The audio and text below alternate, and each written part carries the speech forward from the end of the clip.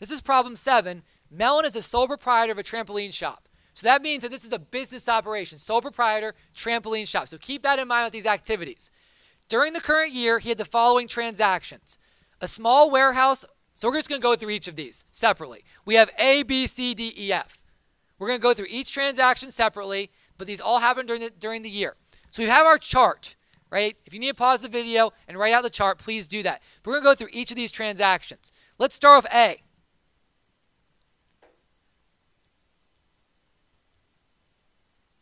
So in A, we have a small warehouse owned by Mellon was destroyed by a fire on February 1st. The insurance proceeds were $25,000. The building was acquired 10 years ago and had an adjusted basis of $15,000 at the time of the fire. Mellon plans to use the insurance proceeds to build his inventory. Okay, so first step in property transaction is always to calculate the realized gain or loss. So $25,000 amount realized, right, what you get, minus the $15,000 adjusted basis. This gives us a $10,000 gain. We got a $10,000 gain. Step 1 complete. Step 2, is it recognized? It's destroyed by a fire. What's fire make you think of?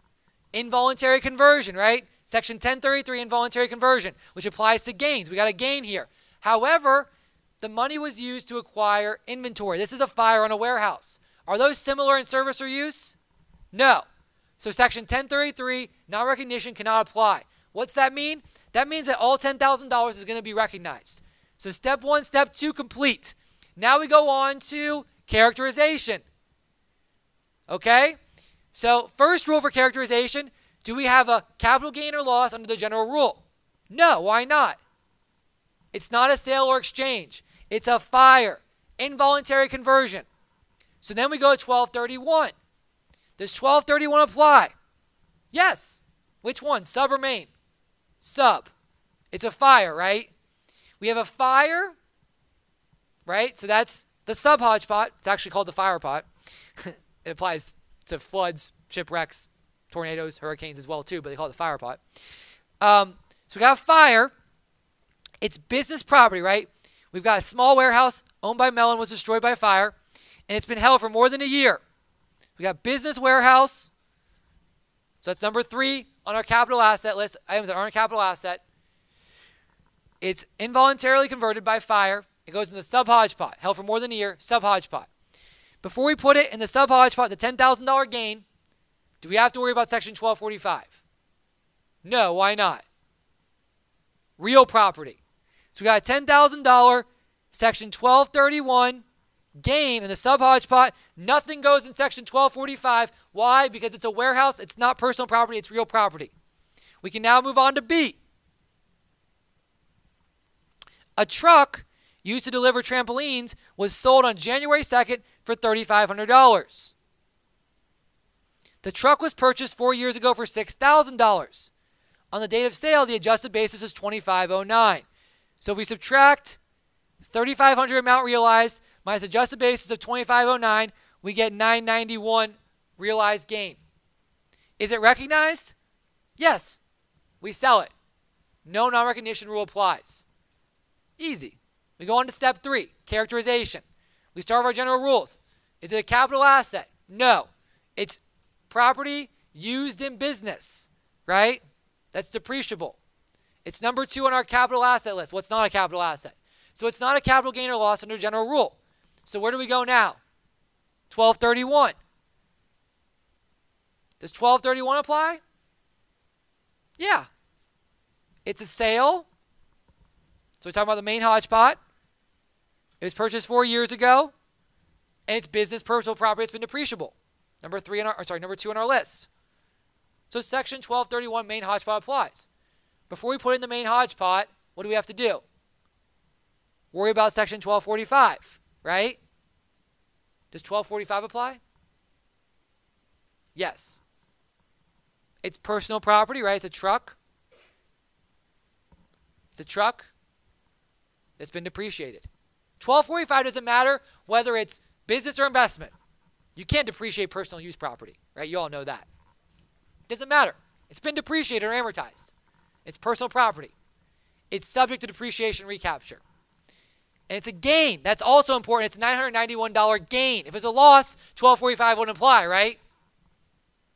So if it's real property or a loss, we can skip 1245 real fast. So we've got a section 1231 gain of 991, but a portion of that or all of it has to be recharacterized. So the rule is it's the lesser of the realized and recognized gain, which equals here, because again, it's a sale, right? Or the amount of depreciation we've taken. We purchased it for $6,000. The adjusted basis at date of sale was $2,509. What does that mean? That means the depreciation is greater than $991. Do you see that? So the lesser of $991 and a number bigger than $991 is $991. Exactly. Right? Doing it smart. We're not going to take our time and use our calculator to calculate. It's going to go right to $991. So the 1245 recapture in B is $991. And we can characterize that immediately as ordinary, because if it's 1245, it's always going to be ordinary. Nothing's going to change that. All right, we go to C. Moving through it, right? C, Mellon sold an antique trampoline stretching machine at auction. Net proceeds were $3,900. The machine was purchased as used equipment 19 years ago for $5,200.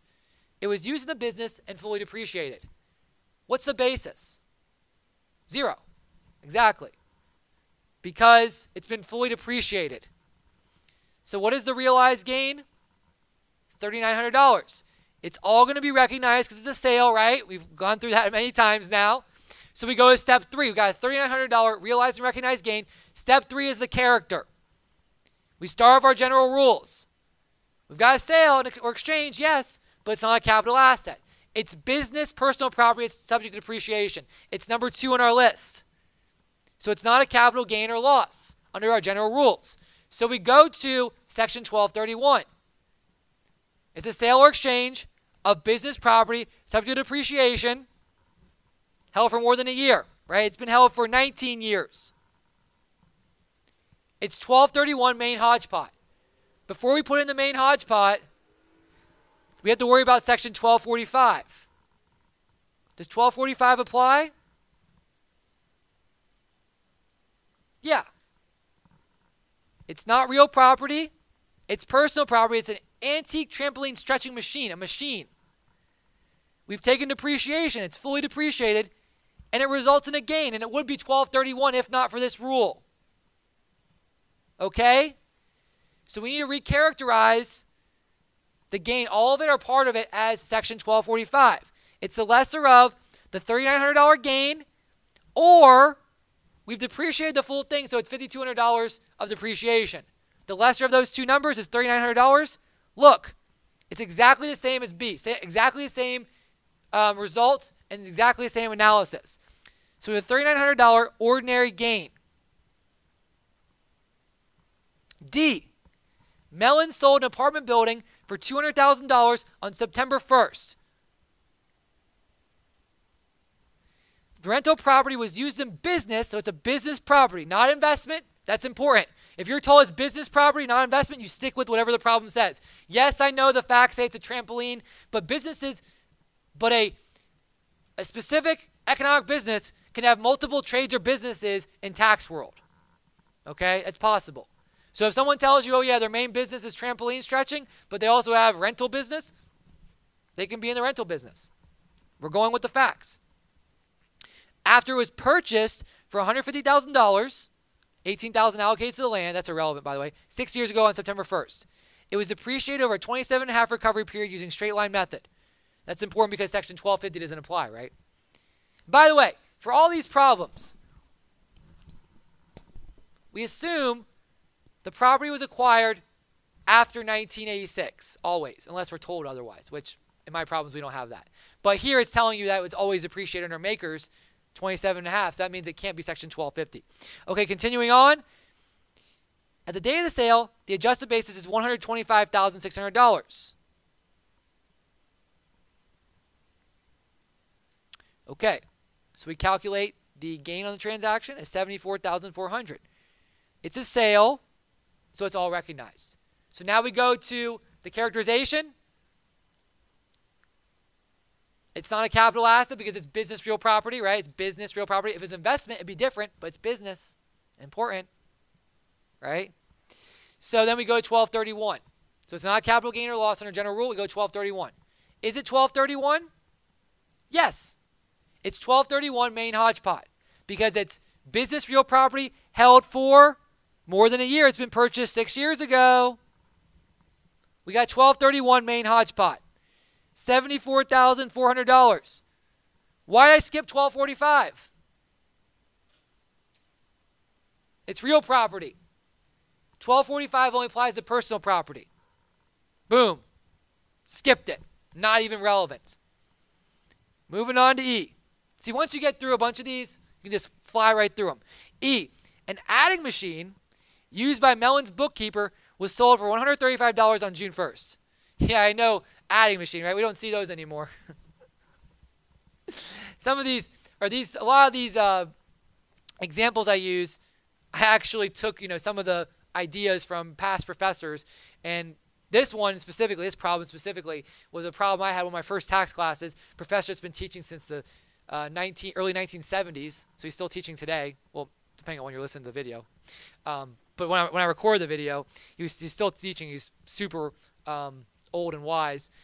And he actually sat in on a professor that's been teaching since the 1940s. And he was using some well-known tax scholar in law school. And he was sitting in his classes. That's why we have adding machine in here. You're probably watching this, you're probably wondering in the future, what is an adding machine? All right, so it's personal property. That's all that matters, right? Business personal property. An adding machine used by Mellon's bookkeeper was sold for $135 on June 1st. The machine was purchased 4 years ago. That's important.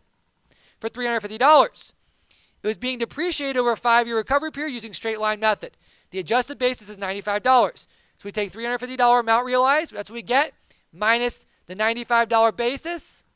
I'm sorry. I wrote that wrong. $135 is the amount realized. Good catch. $135 amount realized minus $95 adjusted basis. That gives us a $40 realized gain. Is it recognized? Yes, because it's sold.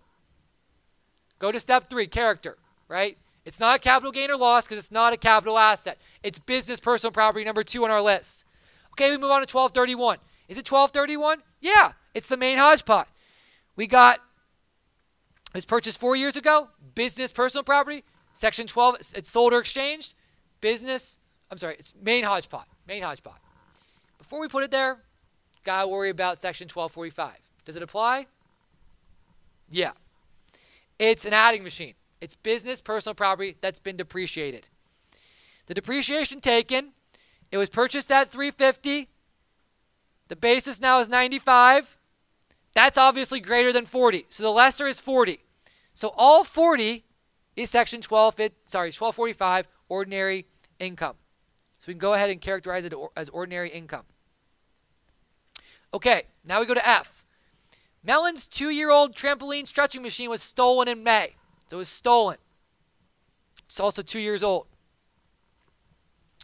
Mellon had forgotten to pay the theft insurance premium, so the insurance company refused to pay for the theft loss. What does that mean? They didn't get anything. 0 amount realized. The machine had an adjusted basis of $6,000 and a fair market value of $8,000 at the time of theft.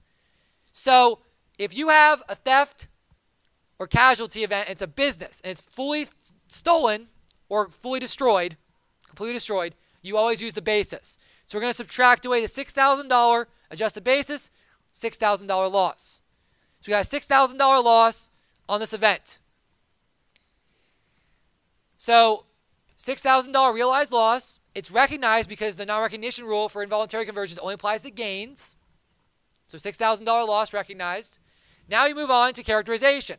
It's not a capital gain or loss under general rule because it's not a sale or exchange. It's an involuntary conversion, a theft. Then we go 1231. Sub-hodgepodge is relevant, right? We've held it for more than a year, right? 2 years. It's business personal property, subject to depreciation, and also, well, it's a theft, stolen. So it goes into the sub-hodgepodge. However, before we put it there, what about 1245 recapture? It's personal property. Does it matter?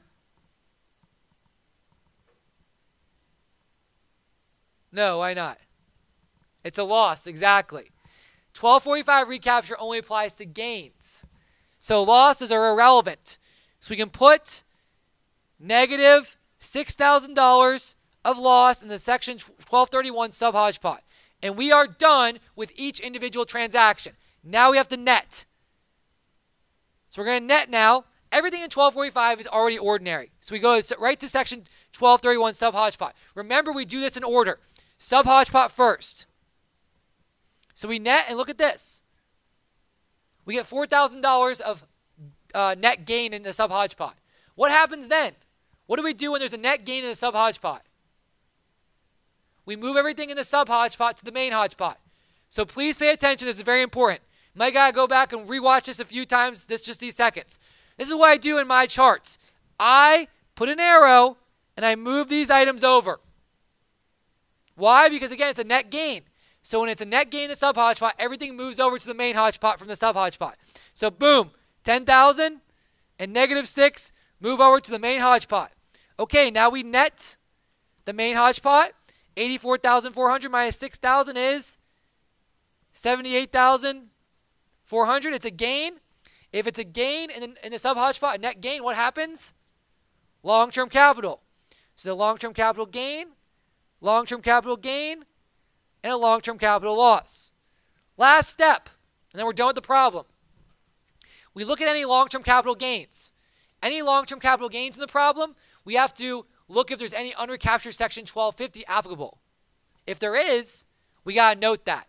Now, in my videos for my class, I'm not going to make you have to calculate that, but just note that it's important. But it would be the lesser of the amount of depreciation taken or the realized recognized gain. But I'm not going to make you calculate that. I'm just going to note it. But that will be the calculation. For those of you watching this that aren't taking my class, it's the lesser of the amount of depreciation taken or the realized recognized gain on the transaction, just like 1245, but applying it to real property. So the first long-term capital gain is in A. That's a warehouse, and we did depreciate it. That means that unrecaptured section 1250 does apply. It'd be the lesser of the depreciation taken or the realized recognized gain. So I'm just going to say unrecaptured section 1250 applies to that, some portion or all of it. In D, it's an apartment building that's been depreciated. It's a long-term capital gain. Same thing. Unrecaptured section 1250 applies. It's the lesser of the amount of depreciation taken or the realized recognized gain, just like you're applying 1245. And that concludes this problem.